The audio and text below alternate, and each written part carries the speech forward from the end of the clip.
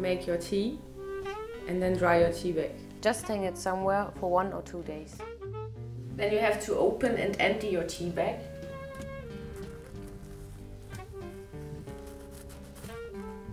Be careful.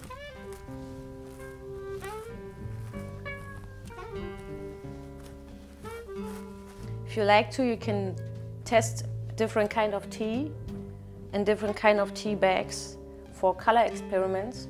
For example, this one here is a rooibos tea, and then you can collect them or ask your friends to collect them for you, like I do.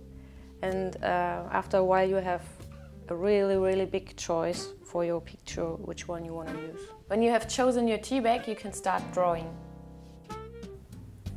I prefer to use ink and aquarelle color because I think it's a good combination with this kind of paper.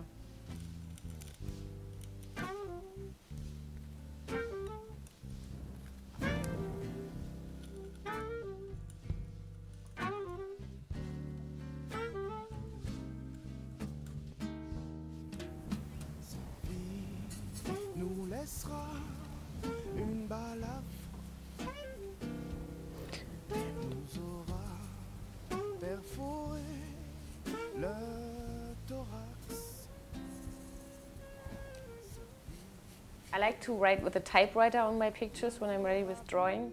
And I have different kind of typewriters here because they have all a different kind of typography on it. And now for typing, put a piece of paper behind the tea bag. Mais quand je te vois, je m'étonne.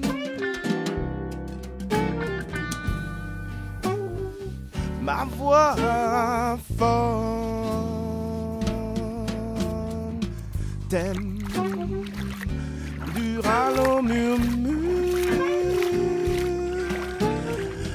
et se fondent nos futurs.